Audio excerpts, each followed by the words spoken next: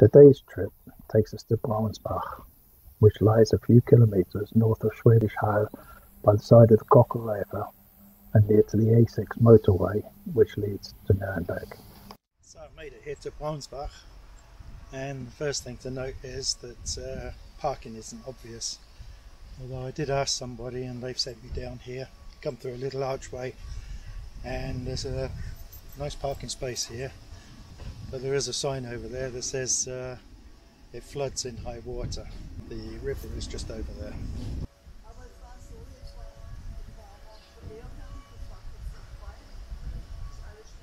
So, first impressions of the town. It's quite nice here. I'm on Market Square, and I've just noticed there's a little exhibition here of the flood that happened in 2016. So that'll be my first port of call, and then we'll start the tour about the Braunsbach Jews. Never seen one of these before. If your bike breaks down, all the tools here that you can fix them up with. This is in the exhibition of the flood that happened in 2016. It's just a load of pictures here, but it's quite interesting to see how devastating it was.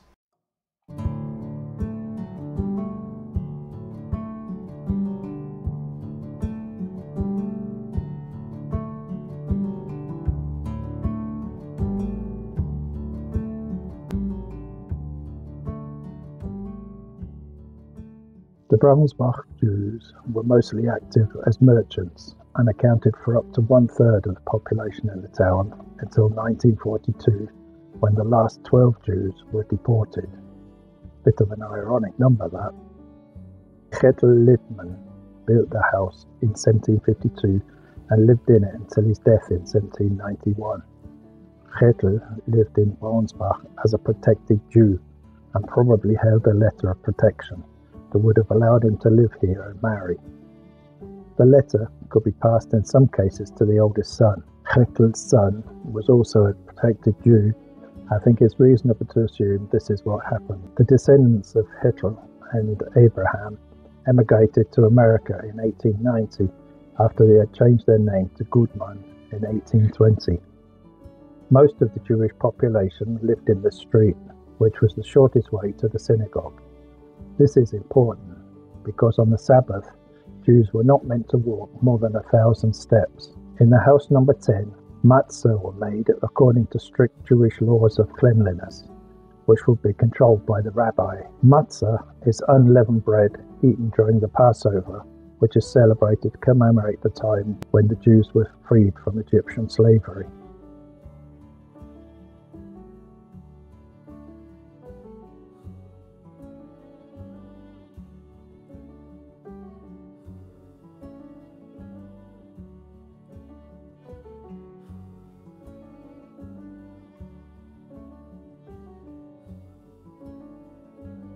Why two doors into the same house? The law at the time stated the Christians and Jews should not live together, but here in Braunsbach they did live very close together.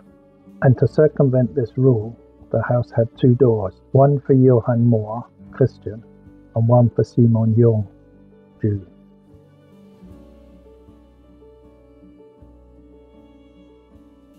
Behind what's now a sports and entertainment hall stands the earlier synagogue. It was built in 1732 by Johann Friedrich Einbrenner and cost 1,070 gulden. It was ransacked in the pogrom of 10th of November 1938. The house contained an apartment for the rabbi and one for the teacher, and included classrooms for the Israeli school. The building also had a so-called remise, where the hearse used by the town Jews was stored. Interestingly enough, animals were also butchered in the building.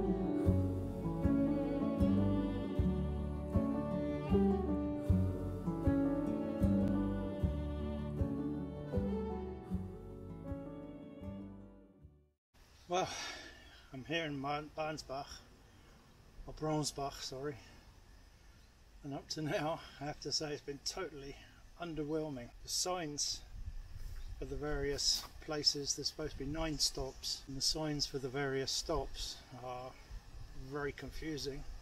War memorial I haven't even found. I was on my way to the cemetery and I found this pathway. Whether it leads up there or not, I don't know, but it's actually nice.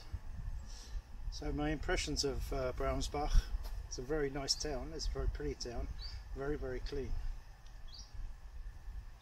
But it did have that flood, so whether its cleanliness has to do with the rebuilding or whether it's always like that, I don't know. But it is a very nice town. The people seem very friendly.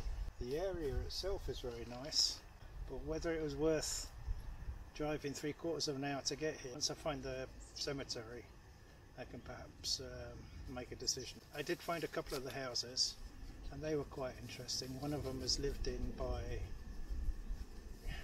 well, they both lived in by families. That was the house, both the houses on Playstore. And I found the site of the almshouse, but there's nothing there except a sign.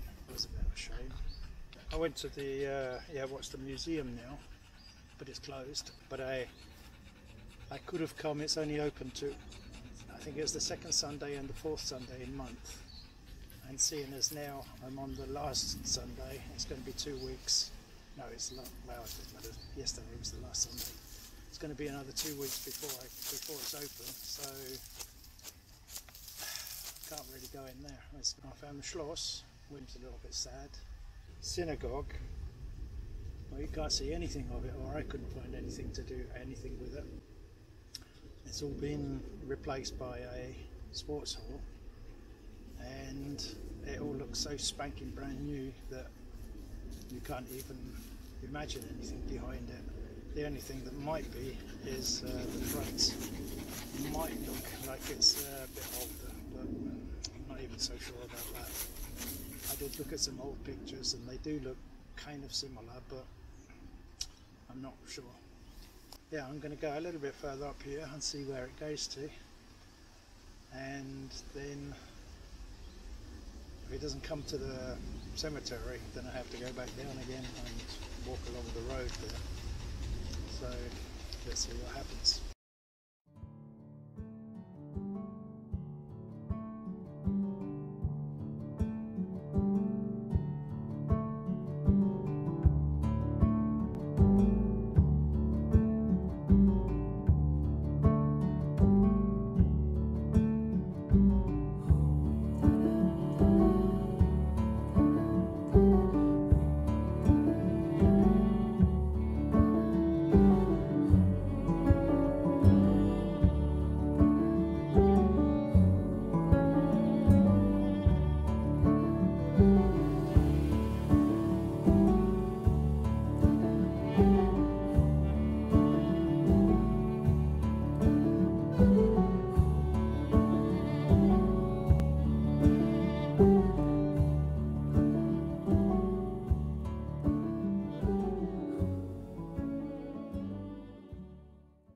I walked around the stanchion, and